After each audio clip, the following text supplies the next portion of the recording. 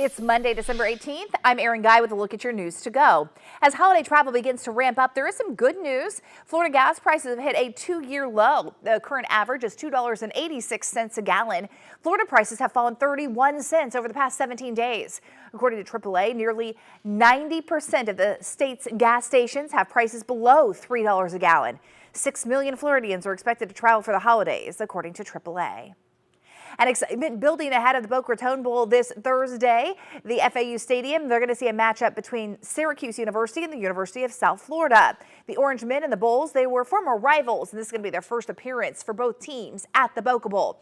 This week's game is going to mark the Bulls' 10th anniversary, and today, guess what? They might be at the beach. Team beach parties are scheduled for this afternoon at the Lake Worth Beach and Pier. Tomorrow, community outreach events are scheduled. And a special holiday guest came to Jupiter this weekend. He's not jolly and he doesn't have a white beard. Instead, he's green with the heart 3 times too small. Yeah, we're talking about the Grinch. Families gathered together for a holiday extravaganza, Grinchmas edition at the Jupiter Inlet Lighthouse and Museum.